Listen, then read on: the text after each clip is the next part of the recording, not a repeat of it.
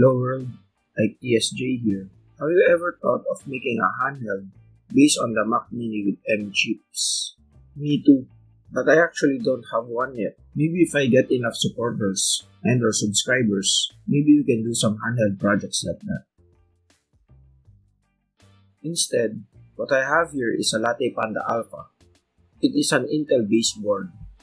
I have already used this on my previous builds. This time, macOS Ventura is installed, and if you want to find out how I installed it, you can just read this guide.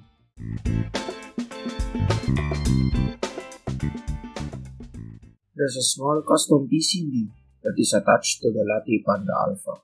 It's for the power switch, reset switch, and USB connection for the internal USB hub. As for the screen size, it is 5.5 inches.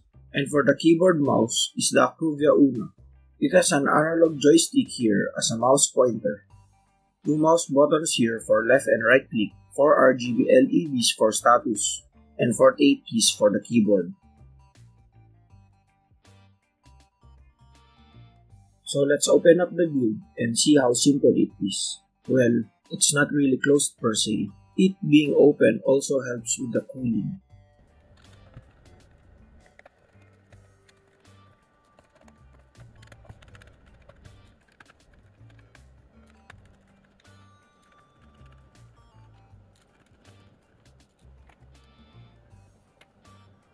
I could have added a battery here, just like the first one, but I did not.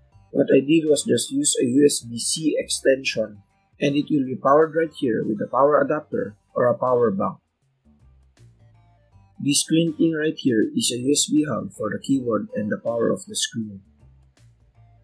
The extra mounting holes on the base plate is for if I want to mount other stuff like a proto board.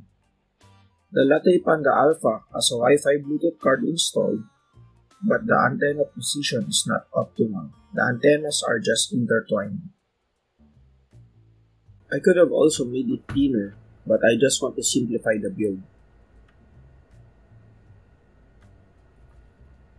Not enough minerals, must construct additional pylons. So what now?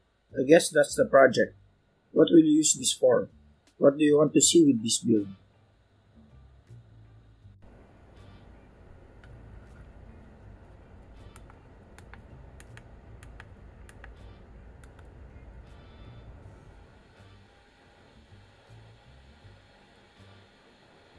If you want to see me make more projects like this, consider subscribing and or supporting me.